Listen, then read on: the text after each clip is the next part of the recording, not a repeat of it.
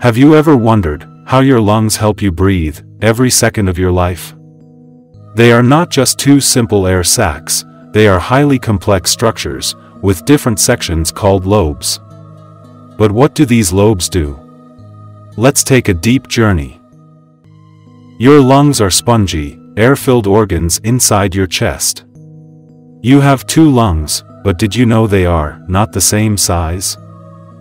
Your right lung is bigger, because your heart sits slightly to the left, making your left lung smaller.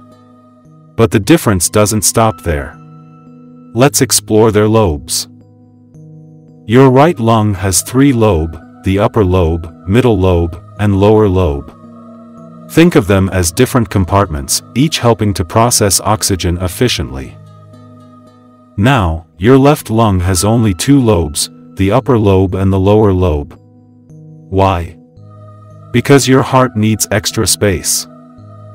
Even though it has fewer lobes, your left lung works just as hard to bring oxygen into your body. So why do we have lobes? Think of them as different sections of a sponge. Each lobe has tiny air sacs called alveoli, where oxygen enters your blood. These tiny air sacs are where the real magic happens. Your lungs have about 600 million alveoli, each one transferring oxygen into your blood and removing waste gases like carbon dioxide from your blood.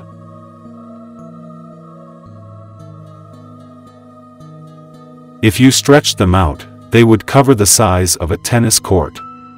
Your lungs are surrounded by a protective lining called the pleura, a thin, slippery membrane that helps them move smoothly inside your chest while you breathe. Our lung lobes work hard, but they can be damaged by smoking, pollution, or lung diseases. Keeping your lungs healthy means better oxygen flow, more energy, and a longer life. So, the next time you take a breath, remember, your lungs and their lobes are working in perfect harmony to keep you alive. Take care of them, and they'll take care of you.